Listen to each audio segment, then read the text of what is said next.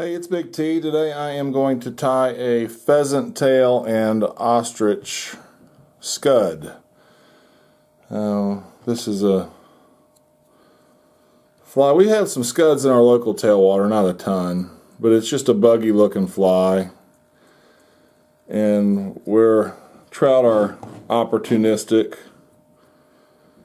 and not keyed in on any particular hatch, or you've got stock fish, this is a good pattern. I'm going to start with a size 14 scud hook, barbless scud hook that I carry, along with a 2.7 millimeter copper tungsten countersunk bead, and I'm going to tie in some small ultra wire in a copper color. I'm using just black 70 denier Danville thread. I'm going to tie it back down around the hook bend to take advantage of some of the curvature. And then I'm going to take some black pheasant tail fibers. I'm going to be pretty generous with this. I'm probably going to cut off in the neighborhood of 10-12 fibers. I'm not as concerned about keeping those tips aligned because I'm going to trim off the ends. I'm going to wrap my thread back up and tie this clump in towards the bead. So I want to keep the thickness of the body consistent. If I were to tie that in at the back, it would potentially leave a little bit of a lump back there.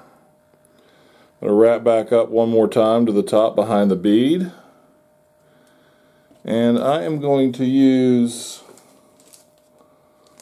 some fibers from an ostrich plume, and that is green, which will contrast really well with the black from the pheasant tail. I'm going to trim off the ends to keep everything lined up. Tie that clump in behind the bead and wrap that back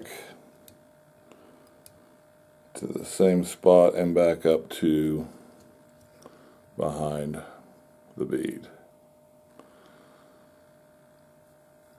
I'm going to use my rotary feature. If you don't have that, just do a traditional wrap of the ostrich plumes up.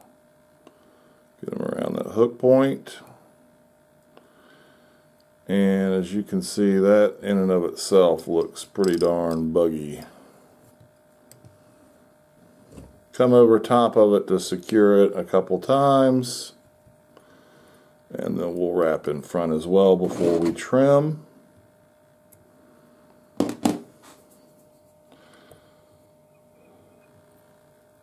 Now I'm going to take our pheasant tail fibers, and the first thing I'm going to do is come underneath them with this copper wire and around the hook point.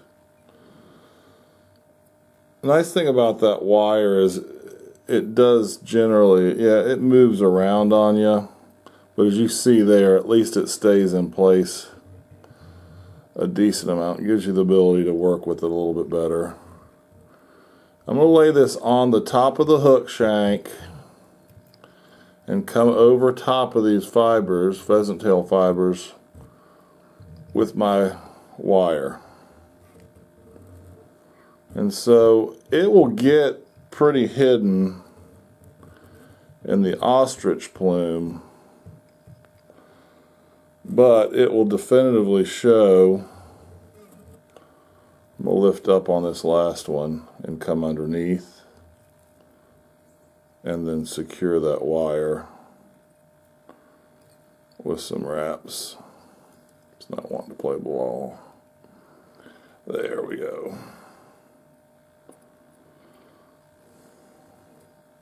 And we'll trim the wire off here. I've got a pair of trash scissors that I use for that. You can twist it if you want. numerous times to break it off. Tie that down real well, and then come back over top one more time the pheasant tail.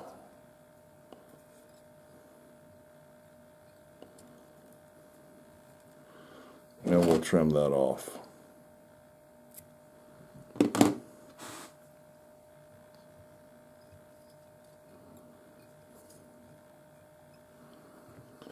I'll come in with a smidge of Zap-A-Gap on my thread. A couple more wraps over. Oops. And a whip finish. And that'll wrap this fly up for us. Obviously the color combinations are